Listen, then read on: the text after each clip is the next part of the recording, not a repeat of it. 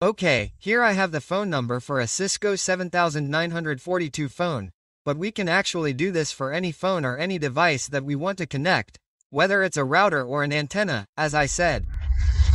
Hello, I hope everyone is doing well. Today I bring you a video that I hope will be quite short, because I'm going to explain a feature that we normally use on a daily basis, in all our networking work, that some students, who are usually starting out in these jobs or in the entire world of networking, and are also studying for their CCNA certification, find a little complicated, and that is PoE technology. We usually use this to power an infrastructure device, whether it's a router that's outdoors, which is usually on a tower, or also end devices such as an IP phone. There are different ways in which we can power these devices. PoE usually involves powering over the internet. That is, we send the voltage to the devices through the same UTP cable. One of the typical topologies that we can find and that we can normally see in all business networks is the following.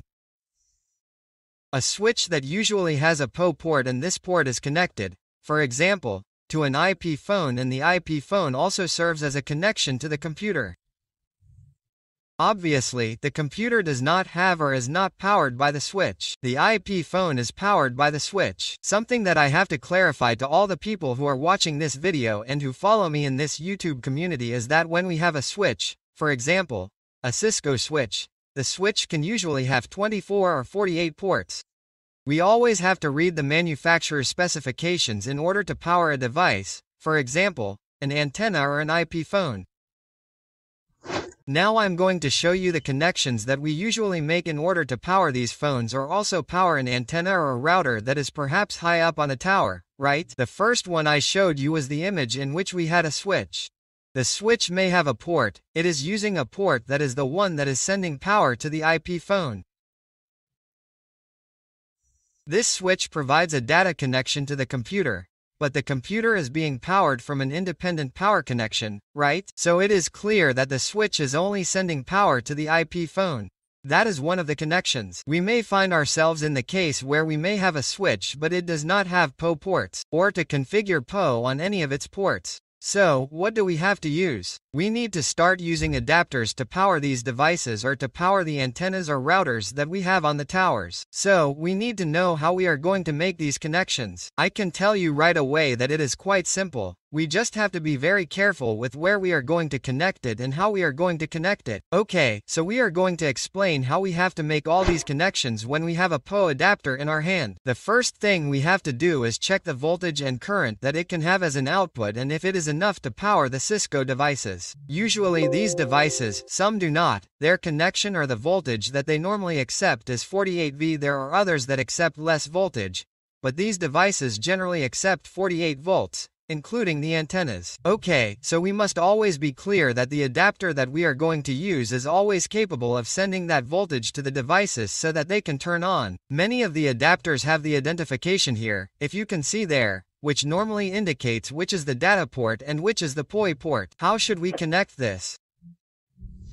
I'm going to mainly take the phone here. I'm going to explain it to you this way, but you can visualize it from here. Because it's not really a connection, it's something quite simple. I'm going to disconnect the headset here, in case it falls. Well, here I have the phone. It's a Cisco 7942 phone, but we can really do this for any phone or for any device that we want to connect, whether it's a router or an antenna, as I said. See that here it has, well, I don't know if you can see it there, but it has a port here that normally tells you that this is where the switch is connected. The first topology that I showed you where we make a direct connection from the switch to the IP phone is a connection that we normally use when the switch has features to send power over the internet, or power over the internet, or voltage over the internet. But in the event that we do not have equipment that has that functionality, as I already told you, we have to use the adapters. So, we have to know where we have to connect, because this port that is here, which is indicating that here we have to connect the switch, is no longer directly connected to the switch,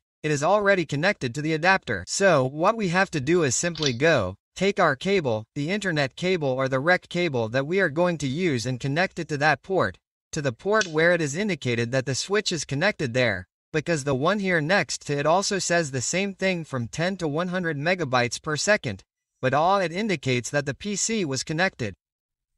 It says PC there, see? So that is where the PC is connected. So we are not going to use that one, we are going to use where the switching is. Okay. Once we have this ready, now what we are going to do is take the adapter, and you can see that this adapter indicates which is the PoE port and which is the data port. Yes? So, let's take the other end of the cable that we connected to the phone and connect it to the PoE port. Here it is, see? Because this port is where the power or voltage is going to be sent to the phone so that the phone can turn on. Okay, so if I take this adapter and connect it to the power supply, it should turn on. Let's connect it. Here I have the adapter and I'm going to connect it here. There, as you can see, it's already turned on. And look how the device is already turning on. And how do we connect this device to the receiver? Because what we've done so far is connect the PoE so that it can be powered and can turn on, and somehow we can configure it if necessary. What we're going to do is the following. We're going to connect a cable to this data port and the other end of that UTP cable. We're going to connect it to the switch port, because we are already powering the IP phone, and this data port is where network information or network traffic will be transmitted. These adapters are connected that easily. For those who are new to this and don't know how to do it, you can see it here in a physical way without having to explain it to them through a diagram or through a top-of-the-line technology. You can do it with any device, whether it's an antenna, a router, or an IP phone that requires power through PoE or power over Internet. What comes next? Simply connect another UTP cable to the PC port and connect the other end to the PC. That way, both the IP phone and the computer will be connected to the network. Many times I have been asked how the computer has a network connection if the computer is not directly connected to the network.